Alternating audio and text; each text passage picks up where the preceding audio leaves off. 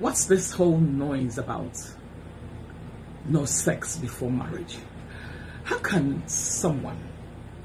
anyone say that someone should not indulge in sexual activity with someone who has already proposed? I mean, I don't understand. The proponents of this whole wicked agenda of no sex before marriage must be completely out of their minds. Yes, if they are not out of their minds, how can they recommend such a wicked thing? Okay, let me ask this question.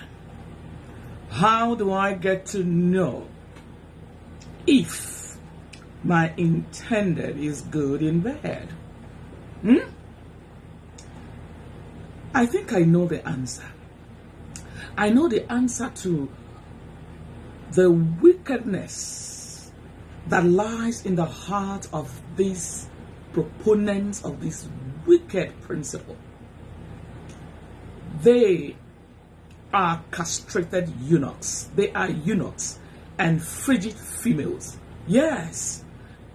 If they are not eunuchs and frigid females, how can they want to impose their dryness, their dry life upon the lives of others?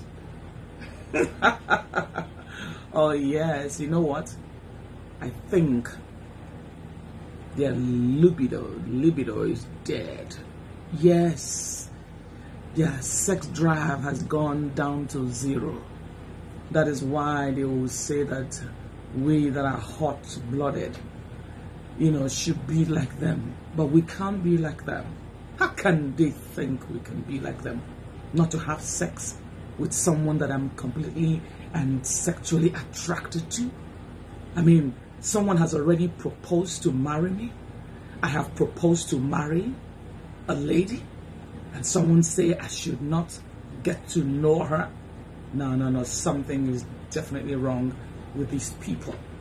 They are not of this world, because if they are of this world, they will understand that it is not easy to stay and be looking at someone that you're attracted to and not go under the sheets.